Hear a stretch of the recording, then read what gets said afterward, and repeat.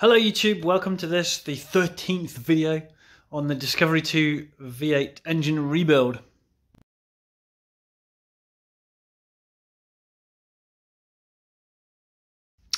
In this video, I get all the fluids in the engine, I prime it with oil, and I get it started, or more specifically, Mrs. Laws starts it, she turns the key. You'll notice this is the 13th video. I wonder if that's just a coincidence. Well, you'll see at the end of this video.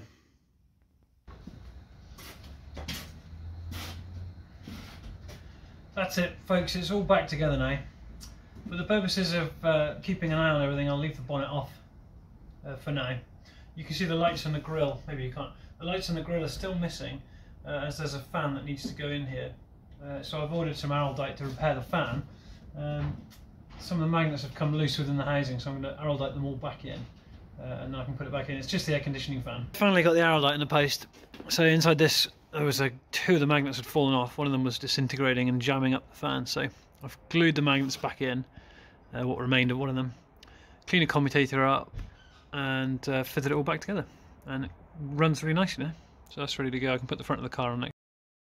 I've left this hose clamp off. I'm going to pull that hose off to bleed. That's the highest point in the coolant circuit. And there's another high point here, so that one already has a bleed. This one does not, so this is the hose to the LPG reducer and to the heater matrix. I'm going to bleed that one probably while it's running, and that one I'll try them both while I'm filling it up, try them again when I'm running it. So the next thing is, oh sorry, I haven't finished that one yet, that hose needs to go on there as well. I'm going to fill it up with oil. I'm going to leave the LPG ECU disconnected, so that intercepts the signal to the petrol injector, so it won't fire up basically. Or it won't even try and fire up. The plugs are out, so I'm going to spin it for a period of time. I've already done this on the on the engine stand, just to prime it with oil again. The radiator is empty. I've got this high zinc content oil to go in now for the first few hours of driving. So I'm going to prime it with the plugs out, and then I'm going to put this on, fill up the coolant, put the spark plugs in and the leads on, and then that's it then, start it up. Oh, and some power steering fluid. And then it'll be a case of running it for a while. I'm going to put something in here, a little bit of wood or something to hold the throttle open, have it at 2,500 revs. I'm going to monitor the temperature like mad on the OBD reader.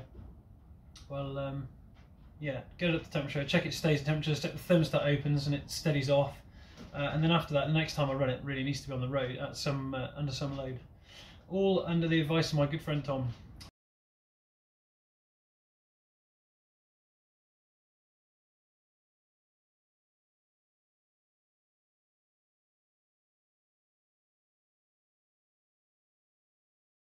Right, time to spin it over. I've already done this on the stand with this battery, so hopefully it'll spin for a bit. All this ignition time gives it a little time to put some fuel in the fuel rail as well. I don't know why, but this particular model of Land Rover doesn't have a return line, so I don't know how they work all the bubbles out, but the fuel rail's reasonably empty. So I assume it'll fill with fuel, and the air bubble will get smaller under the pressure. I guess around 4 times smaller, depending on fuel pressure. But anyway, it gives it a chance to fill that. The injectors won't be firing because the LPG ECU is disconnected. The spark plugs are out, so it should just spin nice and quick, and I want to see that engine oil light go out. I've seen it on the stand, I know it works, I'm just priming it again basically, so I'll give it a 30 seconds or something.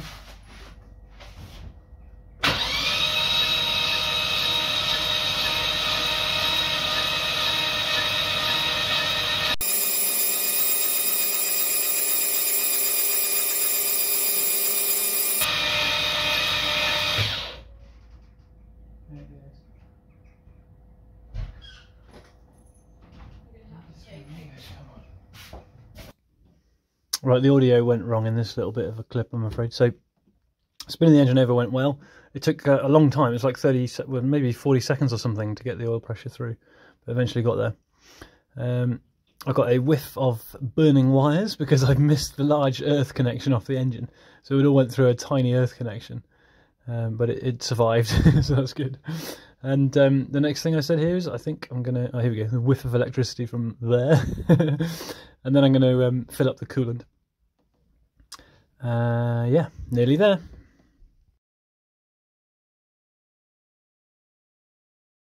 Looks like I was putting spark plugs back in at this point, not actually filling the coolant at all. So there's 8 of them to go, and then the leads, all a bit of a faff, especially on that side with the LPG reducer in the way. There's no space on that side of the engine. Closer to the camera, there's quite a bit of space, luckily. And then I think I eventually get round to putting the coolant in here.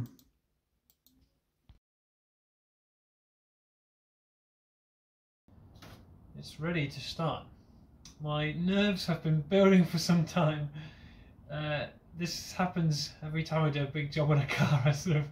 I start milling around looking for other things to do, reasons to delay it, worrying it's going to explode in my face. Who knows? I'm just going to tidy up a few tools and then we'll start it up. We'll try and start it up.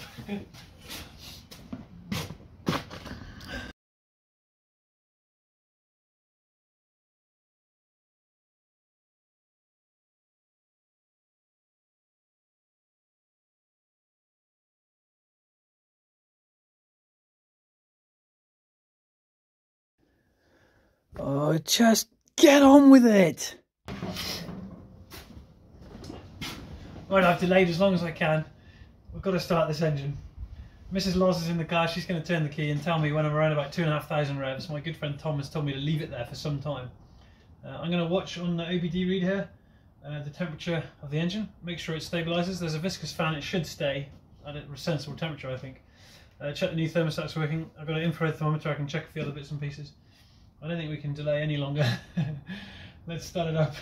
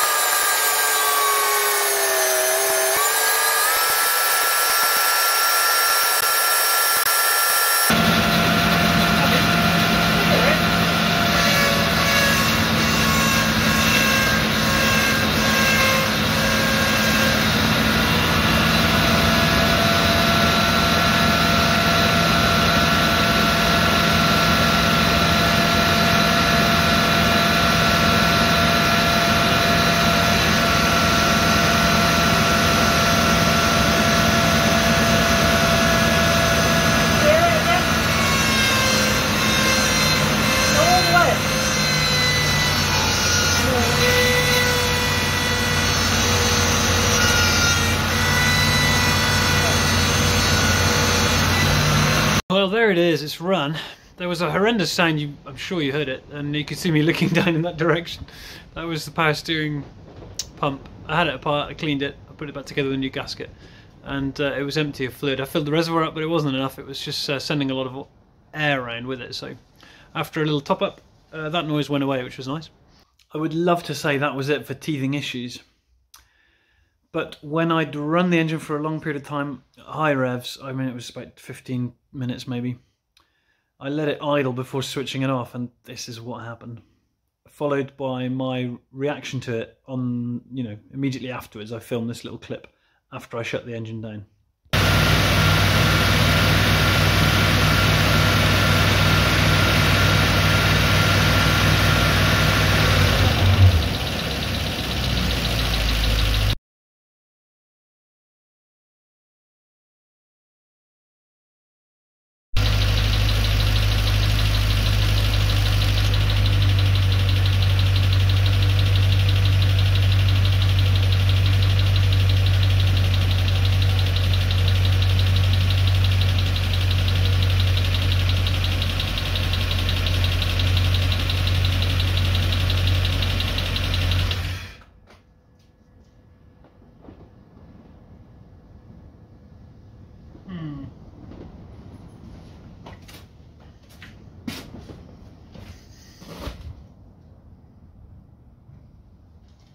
It's not exactly running beautifully, I have to say. I mean, it's not missing a beat or anything, but there is a little bit of a tapping sound from this side of the engine, the driver's side, the right-hand side. Hydraulic tappets, maybe, God knows. It needs a good long run now and a fairly hard drive, really, and then that would be sort of job done. So I'll do that and see if that clears up. It does very much sound like a tappet. It sounds like the top end. It sounds like, yeah, a rocker or something. We shall see. It's a drive next.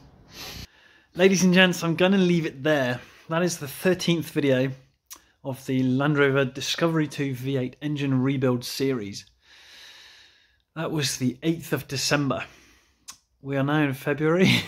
And most of the time in between has been filled trying to figure out what that bloody noise is. It's been...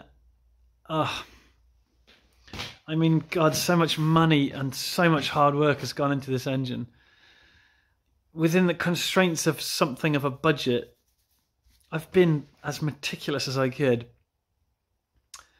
There'll be more videos to follow, trying to figure this out.